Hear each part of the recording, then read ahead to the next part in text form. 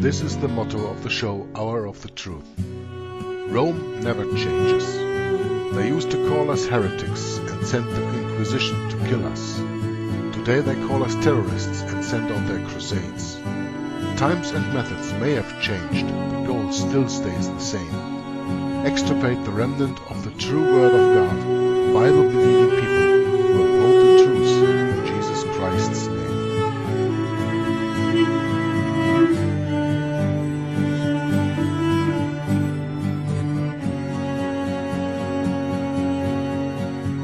From 1203 to 1805, 50 million Christians died, suffering at the hands of Rome, 'cause they believed in Christ alone. They died through Europe, especially Spain, for they saw all but Christ is vain. He suffered by his death for men, to save them from their awful sin.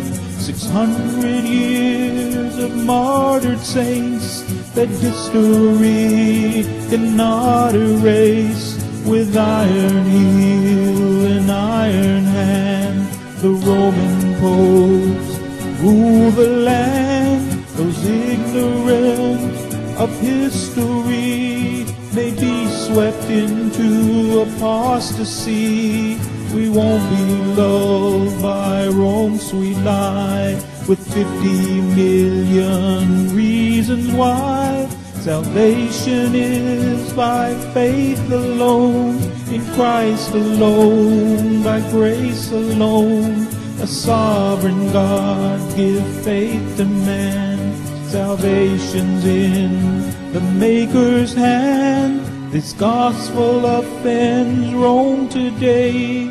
They offer up another way, a counterfeit, a compromise. Beware the ancient papal lie, with such a cloud of witnesses who by grace died in their Lord. Recall their memory to say, by the same faith we live today. Hello and welcome to another video from Juggler66, Hour of the Truth on the War on Disinformation. I've come here today, the 20th of April, to do the next reading of the wonderful book, The History of the Inquisition. I really like this book. The farther we go in there, the more I like it. And I'm very much looking forward even to part 2. Because you have to understand, we are still in the introduction and that is just part 1.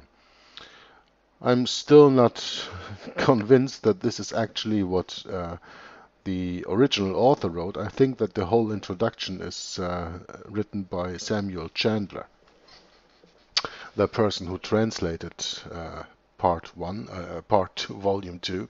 I think that is only volume 2 that is by Limborch. I have no trouble with that because I like what we are reading here. This is very church-like. This is very Bible-like. All the citations so far, they come from the King James, of course, because at that time there were no corrupted Bibles. That started in the 19th century, in the early and late 19th century. But in the 18th century and even in the 17th century, there only was the King James, and that's the one that's cited in this book. So let's continue on page 122, if I'm not mistaken, where I left a little note on the 17th of April, so 3 days ago, that I should pick it up here. I, as always, didn't have time to prepare the reading very much, only the next page and a half, about a little I read once, because I'm doing the recordings with Tom Fress from Inquisition Update for the moment on the origin of futurism and preterism, and we probably come to an end of that tonight. An hour or two from here, 2.5 from here, we will probably do the next reading on that. But this is now the History of the Inquisition by Philip van Limborch. So on the bottom of page 122, as you can see where the highlighted part is here in the video, The author continues, I would add that as the apostles received this commission from Christ, they were bound to confine themselves wholly to it, and not to exceed the limits of it. They were his servants who sent them, and the message they received from him, that, and that only, the message from Jesus Christ were they to deliver to the world, nothing to be added, nothing taken away, pure and simple the words of Jesus Christ. Thus, St. Paul says to himself that God had committed to him the word of reconciliation, and that he was an ambassador for Christ, that he preached not himself, Paul, but Christ Jesus the Lord, and himself the servants to others for Jesus' sake. That he had no dominion over others' faith. Paul had no dominion over others' faith, but that is exactly what the Pope always claims. He has dominion over the faith of others, and Tom made it very clear in his broadcasts in 2009 that you can listen to in the archives of First Amendment Radio, that when he listened to WETN, so this eternal Roman Catholic network in 2008, during the time of the Pope's visit in 2008 to the United States of America, that he heard, and he explains who this guy is. I can't remember all the names, but Tom says it very clearly there, that he says that according to Roman Catholic canon law, no man has the right to choose his own religion. Can you understand that? According to Roman Catholic canon law, no man has the right to choose his own religion. So what we read here, that he, Paul, had no dominion over others' faith. No, not Paul. No, not Peter, who never was in Rome. The apostles had no dominion over others' faith. The only thing that they can do is that they preach Jesus Christ the Lord and himself the servant of others for Jesus' sake. Okay? He had, Paul, still, no power to impose upon them arbitrary things or articles of faith which he had not received from Christ. So, when Paul teaches this, what does that do to all the different councils that we were reading of? You remember last time I was telling you about the explanation that Martin Luther gave us of these different councils. That's one part. And of course what we read in the book, the history of the Inquisition, about all the early councils, starting with the council in 325 at Nicaea, 381 in Constantinople, then the next one I forgot, and then you have the Council of Chalcedon. These four, and they call it themselves ecumenical councils. Sorry, I had to scratch my ear here for a second. All these ecumenical councils. These councils who assume of themselves the power to impose upon the laity and the clergy articles of faith which they, in the councils, have not received from Christ. And that accordingly he determined to know nothing but Christ, and Christ crucified, meaning to preach nothing but the pure and uncorrupted doctrines of his gospel. And that this was his great comfort, and that he had not shunned to declare the counsel of God.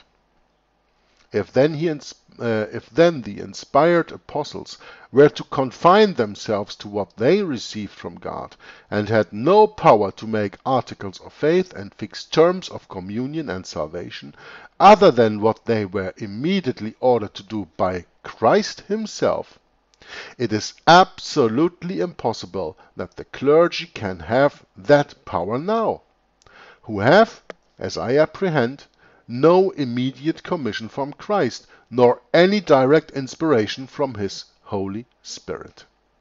A very important point the author makes here in this book. Yeah? If then the inspired apostles were to confine themselves to what they received from God and had absolutely no power to make articles and faith and fixed terms of communion and salvation, other than that they were immediately ordered to do by Jesus Christ himself, if they didn't have that power, it is absolutely impossible that the clergy of later times can have that power now, who have no immediate commission from Christ, nor any direct inspiration from his Holy Spirit. No, because in that Orthodox Church, in that Roman Catholic Church, it is another spirit that rules. It is not the Spirit of Christ. It is the spirit of Antichrist.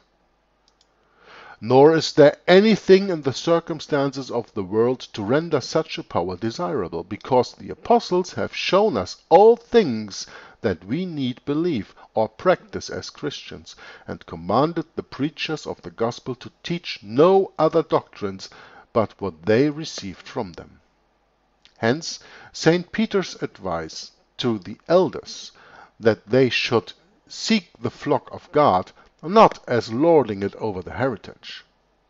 And St. Paul, in his epistles to Timothy, instructing him in the nature of the gospel doctrines and duties, tells him that by putting the brethren in remembrance of these things, he would approve himself a good minister of Jesus Christ, and commands Timothy to take heed to himself and to the doctrines he had taught him, and to continue in them, charging him in the sight of God and before Christ Jesus to keep the commandments given him, that which was committed to this truth without spot, unbreakable, till the appearance of Jesus Christ.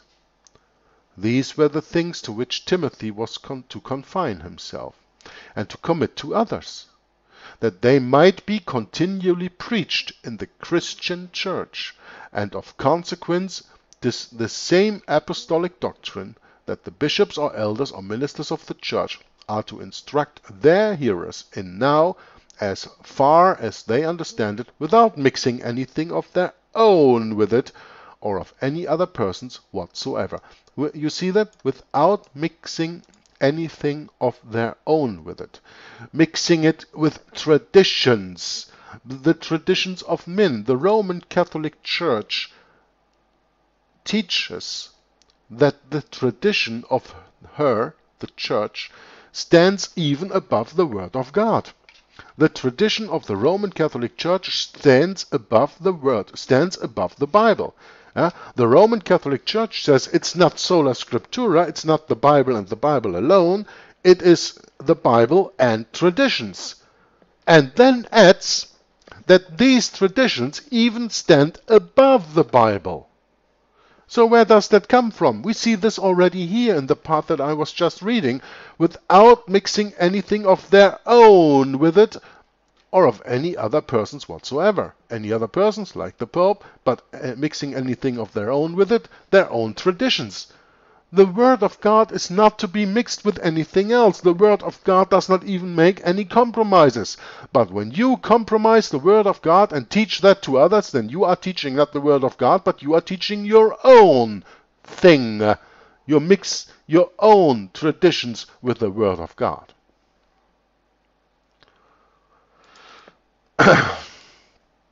The great end and design of the ministerial office is for the perfecting of the saints and the edifying of the body of Christ.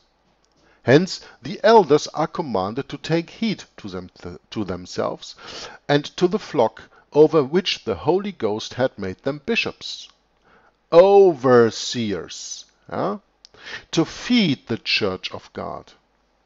They were likewise exhorted to hold fast the faithful word as they had been taught, that by sound doctrine they may be able to exhort and convince others.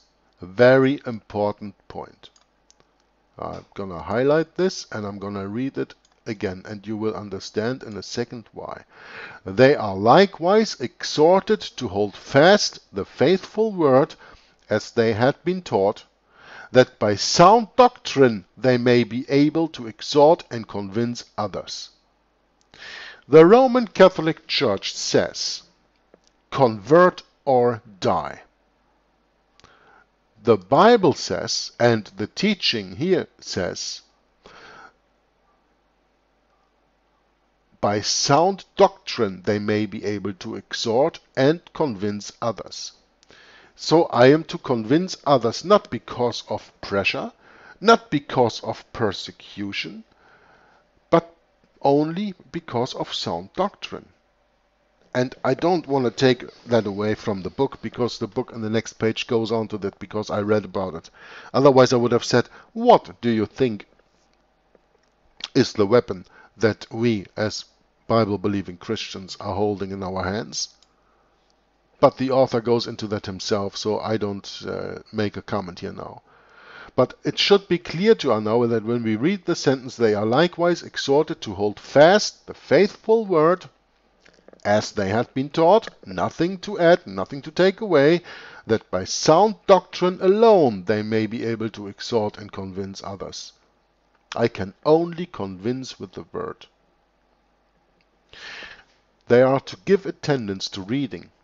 They are to give attendance to exhortation and doctrine, and to put others in remembrance of the great truth of the gospel, charging them before the Lord not to strive about unprofitable words, but to be gentle to all men, and in meekness to instruct even those who oppose. So that means when you come to someone and you teach him someone and he opposes you, what are you going to do? Are you going to get mad and ranting and shouting and be violent? No, you have to turn to meekness to instruct even those who oppose you. They are to contend earnestly to the faith, as well as other Christians, but then 'tis for that faith which was once delivered to the saints. And even for this, the servant of the Lord is not to fight.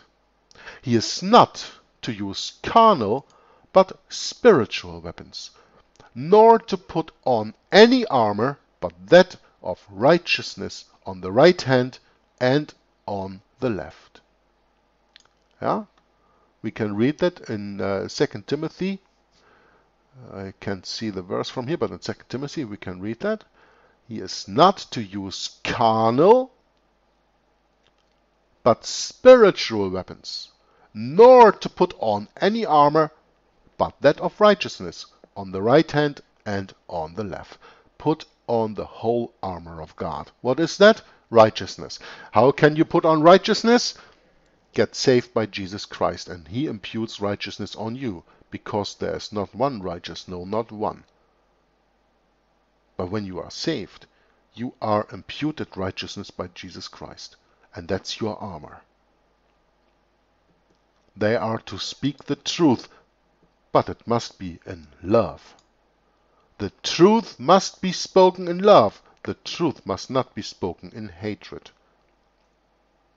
They should be zealously affected, but it should be always in a good thing. They must stop the mouth of unruly.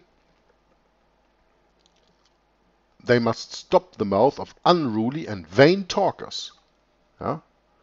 Stop the mouth of unruly and vain talkers, but it must be by uncorruptness of doctrine. It must be by gravity, by sincerity, and by sound speech that cannot be condemned. Well, the only sound speech that cannot be condemned that I know of is the Word of God, is the Bible. Upon these and the like accounts, they are said to be over us in the Lord, to rule us and to be our guides. Words that do not imply any dominion that they have over the consciences of others, or any right in them to prescribe articles of faith and terms of communion for others. You got it? Words that do not imply any dominion that they have over the consciences of others, having dominion over the consciences of others, nor any right in them to prescribe articles of faith and terms of communion for others. This they are expressly forbidden, and commanded to preach the word of God only, sola scriptura, and pronounced a cursed if they teach any other gospel than that which they have received from the apostles. And of consequence, when we are bid to obey and submit ourselves to them, it is meant then, and then only, when they rule us in the Lord. Not for their own sakes, but when they rule us in the Lord, when they speak to us the word of God, the Bible and the Bible alone, and labor in the word and doctrine. In all other cases, listen closely, in all other cases they have no power, nor is there any obedience due to them. Now, this is a very important sentence, because a lot of people interpret Romans 13 still wrong today, because they say all power is given by God, and the powers that be are ordained by God, as Paul said in Romans 13. But there never was a righteous government in this world that was ordained by God, because all governments just work for themselves. They make themselves God. And this actually can be linked to Romans 13 and that kind of understanding. You have to do a little bit study on your own. I can't tell you everything here. But in all other cases means that it says here, speak to us the word of God. If they don't speak to us in the word of God, when they labor the word not in the doctrine of the Bible, then that's another case, and in all other cases they have no power, nor is there any obedience due to them. Do you know why so many people in this world have power? Only because we grant it to them. Only because when they say something, we obey. I mean, think about it. Whether you're in the United States or in the UK or in Belgium or in Germany or whatever, what do you think if all the people got together for one day and said, no, we're not going to pay our taxes anymore, and the people would just not pay their taxes and all that stuff? What do you think happened? The people who so-called rule the other people will see where the real power is. If nobody would obey the authorities anymore, yeah, of course, then we would have quote-unquote anarchy. Anarchy is the absence of authority, is the absence of power from above. It is not lawlessness. When we all adhere to the laws given by our Lord and Savior Jesus Christ, by our Maker, we wouldn't need all the other laws, and we wouldn't need any authority, quote-unquote authority, any government whatsoever. We would have Him and His laws. But that goes too far. And anyway, this sentence, in all other cases, so when it is not a sent here of consequence, when we are to bid to obey and submit ourselves to them, the apostles, it is meant then and then only when they rule us in the Lord. Yeah? So when we are ruled in the Lord, then we are to obey. In all other cases, who does not rule us in the Lord, now think about your government, does it rule you in the Lord, according to the Bible? They have no power, but the power that we give to them. Nor is there any obedience due to them. What did the Pope say when he came to the United States of America? Come on here, this one.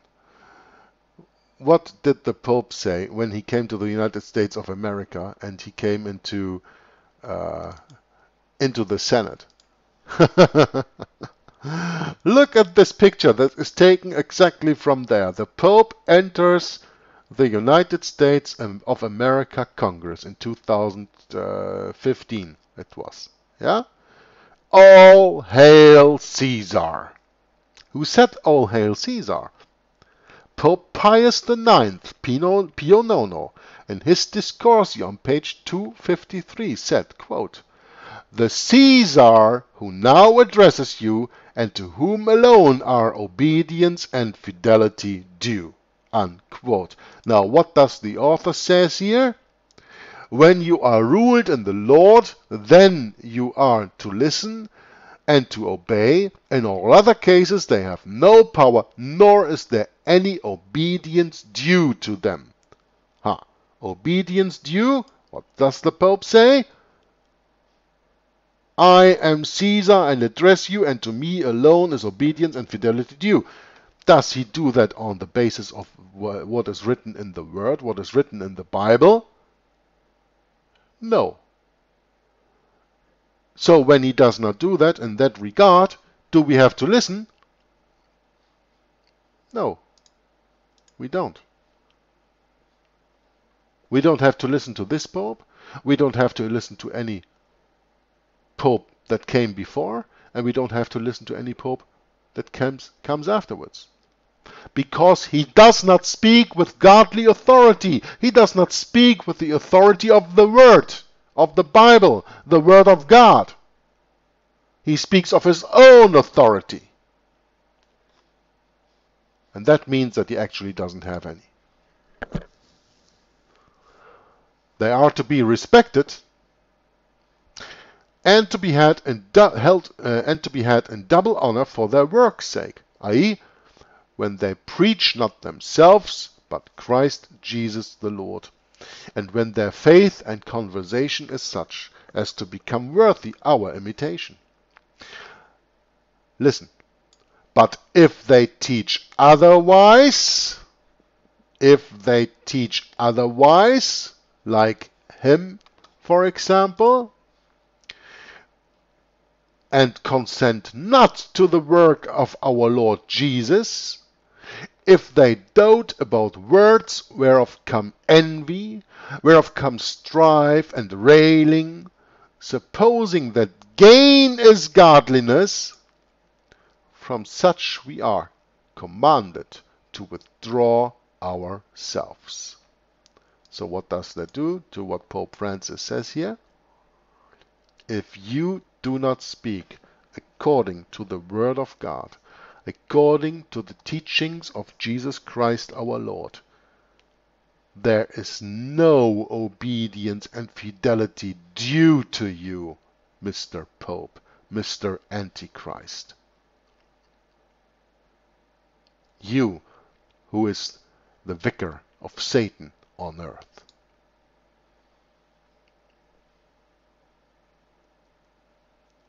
Supposing that gain is godliness, from such we are commanded to withdraw ourselves. Yep. The episcopal character, however otherwise greatly venerable, then forfeits the reverence due to it, and becomes contemptible. So that there are no powers or privileges annexed to the episcopal or ministerial character in the sacred writings that are in the least favorable to the cause of persecution, or that countenance so vile and detestable a practice. As to the affair of excommunication, by which the clergy have set the world so often in a flame, there is nothing in the sacred records that confines the right of exercising it to them, nor any command ever to exercise it, but towards notorious and scandalous offenders. The incestuous Corinthian was delivered over to Satan by the Church in full assembly, on which account his punishment for censure is said to be by many. And though St. Paul bids Titus to reject an heretic, and also bids the Corinthians to put away that wicked person from amongst them, which had brought such scandal upon the Church, and the Thessalonians to withdraw themselves from every brother that should walk disorderly. So that as the clergy have no right from the New Testament to determine in controversies of faith, nor to create any new species of heresy, so neither have they any exclusive right to cut off any persons from the body of the Church, much less to cut them off from it for their submitting to the creeds and canons, and of the consequence of no power to not submitting to their creeds and canons, and of consequence no power to mark them out by this act to the civil magistrate as objects of his indignation and vengeance. I have been the longer on this head, that I might fully vindicate the Christian revelation from every suspicion of being favorable to persecution. Notwithstanding some late insinuations of this kind that have been thrown against it by the professed adversaries, let but the expressions of Scripture be interpreted with the same candor as any other writings are, and there will not be found a single sentence to countenance this doctrine and practice. And therefore, though men of corrupt minds or weak judgments have, for the sake of worldly advantages, or through strong prejudices, entered into the measures of persecution under pretence of vindication the Christian religion, yet, as they have no support at all, and foundation in the gospel of Christ, the gospel ought not to be reproached for this, or any other faults of those who profess to believe it. Let persecution be represented as a most detestable and impious practice, and let persecutors over every denomination and degree bear all the reproaches they deserve, and be esteemed, as they ought to be, the disturbers, the plagues and curses of mankind and the church of God. But let not the religion of Jesus Christ suffer for their crimes, nor share any part of that scandal, which is due only to those who have dishonored their character and profession, and abused the most beneficent and kind institution that ever appeared in the world. It is in order to expose this shameful practice, and render it the abhorrence of all mankind, that I have drawn up the foregoing sheets, and I presume that no one who hath not put off humanity itself can read them, without becoming sentiments of indignation. The true use to be made of that history is, not to think dishonorably of Christ and his religion, not to contemn and despise his faithful ministers, who, by preaching the practice by reason and argument, endeavor to propagate knowledge, piety, righteousness, charity, and all the virtues of private and social life. The blessing of the Almighty God be with them. The grace of our Lord Jesus Christ succeed and prosper them.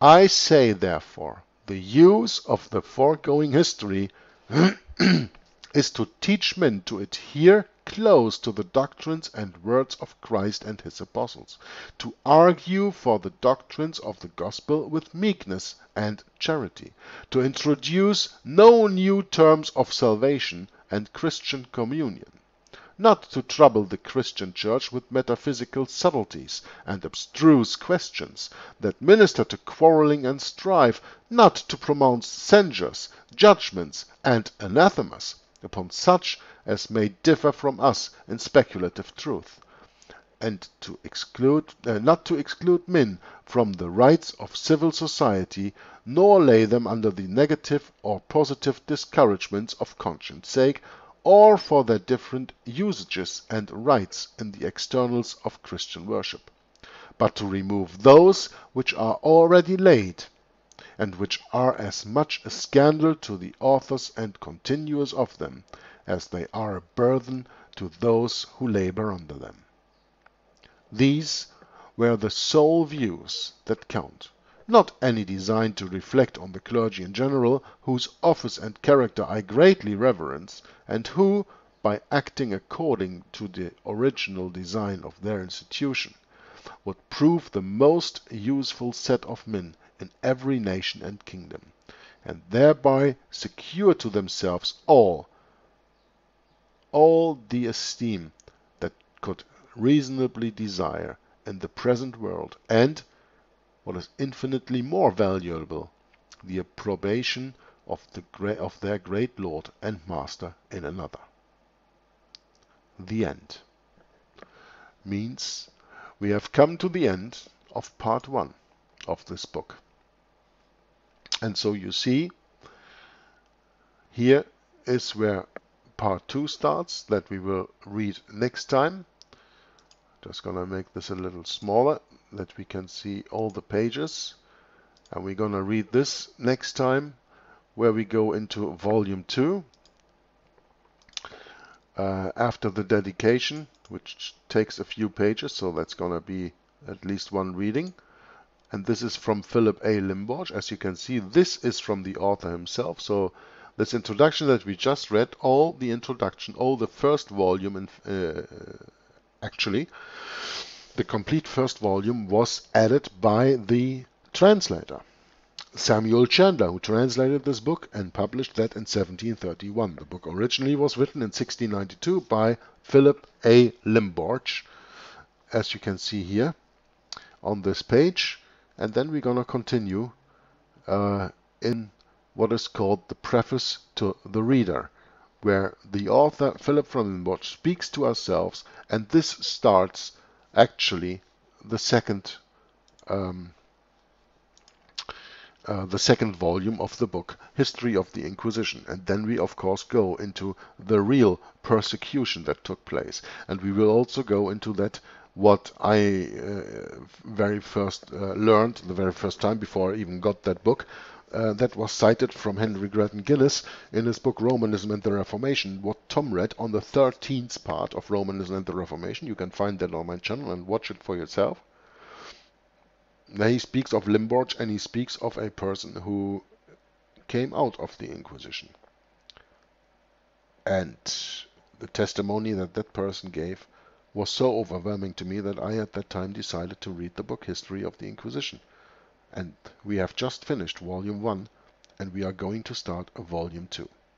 Even though I received volume 2 as a physical book, I will keep reading in the PDF on the computer, not only because it is more easy for me to make the video like this, but also because that book that was sent to me is a fraud, and the printing even on the PDF here on the screen is sometimes even better to read than the printing that from that book that I received. So today on the 20th of April, that was the finishing of volume 1 of History of the Inquisition by Philip von Limborch.